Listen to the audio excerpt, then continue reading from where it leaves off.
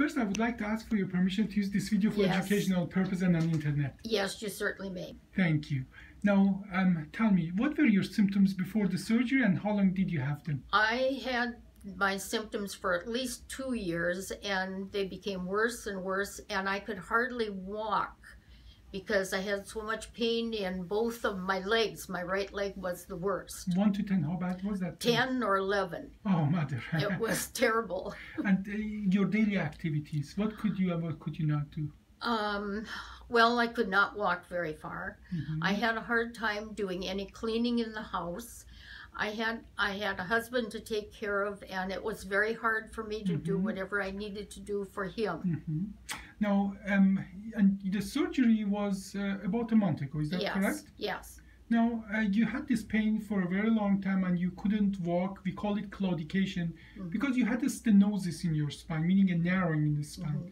And just about a month ago, we did a 2-level fusion. We did an OLLIF with this new technique. And here are the screws that we put it in. And they are all done with smaller incision. No, we didn't cut the muscle or the bone. And the position of the hardware is excellent. And first of all, how are you now? How old am I? Yes. I'm 83. 83. And how is the pain now? I have absolutely no pain. When did the pain go away? The pain was gone when I woke up from surgery. Okay, and how long did you stay in the hospital? Overnight.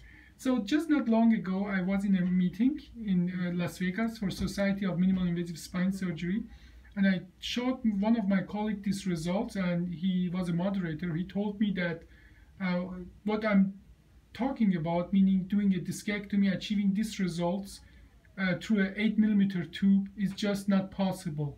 What would you say about that? I'm living proof it is possible. Okay, then I will maybe forward this video to him. I'd love it. And I have lots of similar, even 6 months, a year, 2 years after the surgery, that this result are as well sustained. So, any other comment, anything? How's your daily life now? My daily life is better and better. I have to be very careful when I bend, or, I try not to. I use something to pick up things, but I take care of myself.